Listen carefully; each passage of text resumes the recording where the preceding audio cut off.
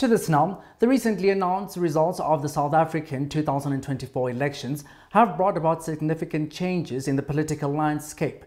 However, the focus now turns to the challenges of transforming the economy towards a path of sustainable and higher economic growth.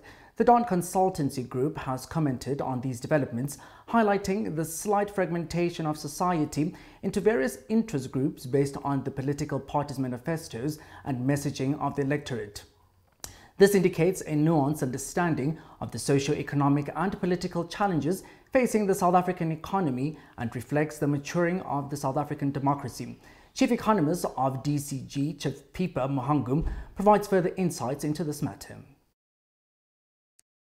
It is obvious that the South African political landscape has transformed based on the results of the elections which have just come out last week. So obviously the next step is to look at how best the country can transform its economic landscape.